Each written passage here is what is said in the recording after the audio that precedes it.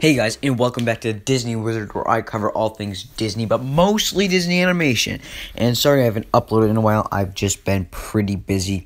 And today I'll be reviewing the brand new Ducktales episode, New Gods on the Block, Season 3, Episode 15. So, let's get into this. So, this episode, Tress MacNeille, Michael Chiklis, and Christia Monopoulos all return, and I forget the person who plays Celine, but they all return once again for their respective roles in this series. And we also get Keith Ferguson back as Glomgold, who Glomgold's only been in 2 episodes of Season 3. But anyway, guys, this season's almost over, so how does this episode stack up?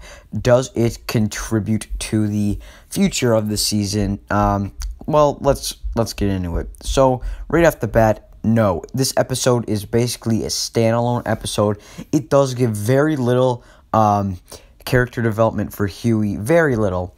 But also Della, she gets a lot of good character moments in here, along with Celine and Donald and Daisy. Again, Donald and Daisy's relationship is probably one of the best in the whole series. Really, what is this episode about? Well, Zeus is not worthy, so then they need to find somebody else who can harness all that power. So Celine goes to the McDuck Manor, and all the kids try it out. And I think this was actually a really funny moment. Dewey's was just absolutely hilarious and keeps proving of how pathetic kind of he is. And then Louie with the gold, I think Louie and Webby's were definitely the best, and then Huey's was okay. But again, Donald is probably the standout. Donald, Daisy, and Storky Lee's definitely the standout in this episode, but also Della. And Zeus was surprisingly hilarious. And we also got Hades. I don't know if we've got Hades in the series before, but they introduced him here.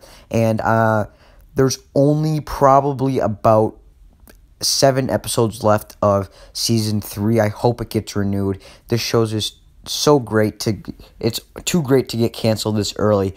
But overall, this episode was just a fun ride. Didn't really progress the story, but overall, I give this I'd give it an 8.5 out of 10, which is really great, but a little low for the DuckTales standard, but great for a normal TV episode. Guys, what did you think about this? Tell me all down below, and remember to hit the subscribe button as I cover all things Disney animation and Disney.